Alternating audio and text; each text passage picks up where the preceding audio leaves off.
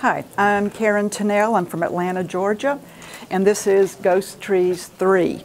And I feel like Barbara took a cross-section of this thing while we were walking around and blew it up and put it on the wall. They're so wonderful together.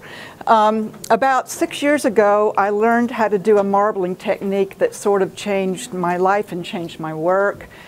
And it made it possible to create fabrics that had a wonderful three-dimensional organic look to them that gave me so many ideas for stories. And most of them have to do with what an art consultant friend of mine said, never call disaster art, but it kind of is. It's about oil spills, about invasive insects, it's about coal-fired plants, and all the things that I worry about.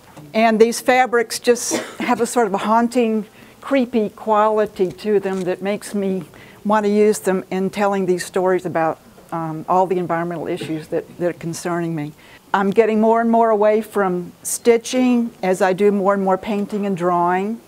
Like many of you, I hand-stitched forever and ever and rarely do it anymore, partly because of hand issues, but just partly because the fabrics, I think, sort of speak for themselves. That's about it.